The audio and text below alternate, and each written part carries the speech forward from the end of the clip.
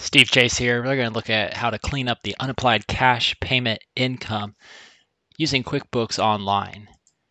So there are a couple reasons why this happens. One reason is that you have a payment that comes in on a day before or earlier than the invoice date, and that will often populate unapplied cash payment income with a balance of 0. So changing the dates to match the invoice date on or after it works to get rid of that unapplied cash payment income. And the other reason is that you could have an invoice deleted that had a prior payment associated with it. Well, if somebody makes mistakes and deletes the invoice, that payment still stays there. And oftentimes I've seen it where it's reconciled in the bank account. So you've got an issue there where we got to restore or repair that invoice back to its original form, some shape or another, so that we can match it back up to that payment. So let's take a look and let me share with you how this works using QuickBooks Online. All right, let me create an invoice real quick here.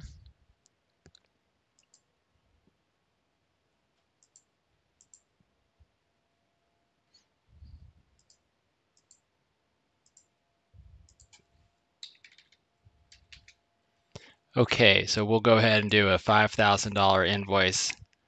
We'll make it January 3rd, 2022, but we'll receive the payment on January 1st, 2022. So a couple days before.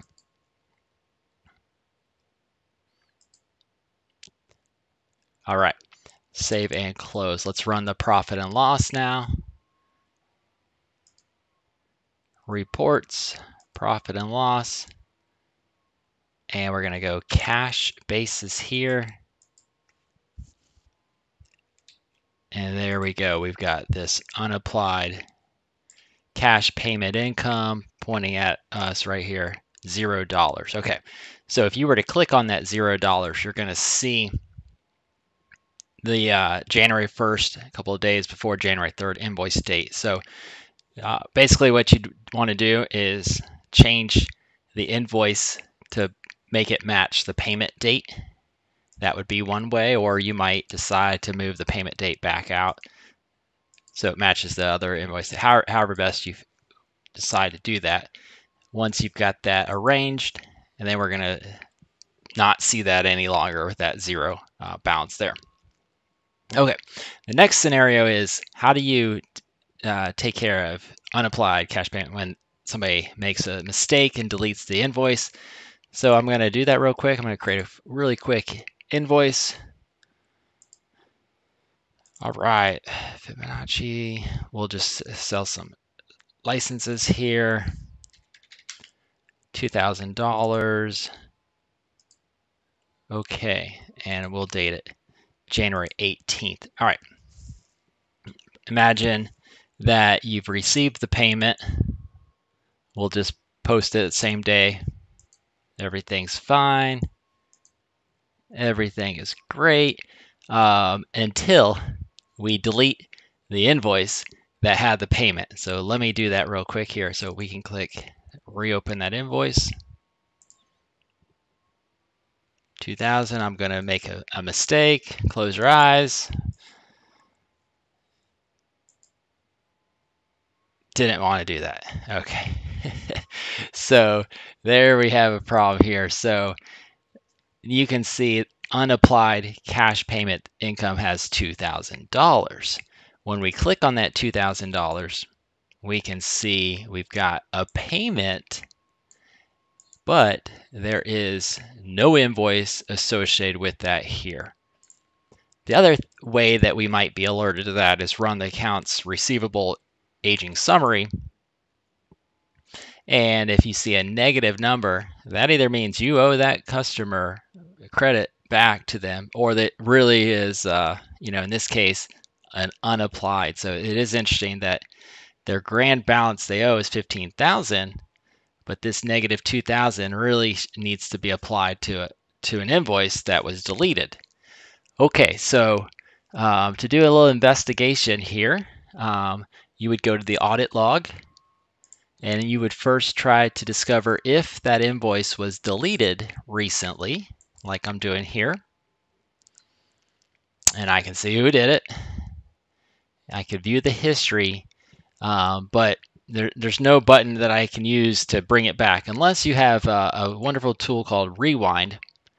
And Rewind is one of my favorite apps because it gives me peace of mind knowing that if we make a mistake, we can go into the Rewind vault, sign into Rewind. You do have to pay for Rewind outside of QuickBooks, but you would have the ability to click a button that would restore that invoice that was deleted with just a couple of buttons. Really phenomenal. But if you don't have Rewind, you would have to recreate that invoice, I imagine. You could view the history and see the iterations of it and see kind of what it was and all that. But what I'm going to do is just simply re-invoice that Fibonacci guy here as best as I remember. Okay, save. Awesome. And then what we would want to do is go back to the profit and loss report. That's one way. Cash basis. And we would want to open up that 2000 if it hasn't automatically been applied. You may have it applied automatically. And then from here, pair it up with that invoice that you have here associated with that. So save and close that out here. So that will take care of that business there. So just real quick here, a little extra tip I just thought of. If you go to the account and settings, you can see if you have a feature turned on that will apply automatic credits. So that would be under the, I knew it, advanced automations, automatically apply credits. So I have mine turned off on both the bill payments and the automatic apply credits. So if you realize, if you have it turned on, like is what I'm suggesting is you might not have to really apply that, but be aware that there are some more troubleshooting on trying to get the correct bill payment or the correct invoice payment associated with it. So anyways, thanks for watching, guys, and stay tuned for the next video.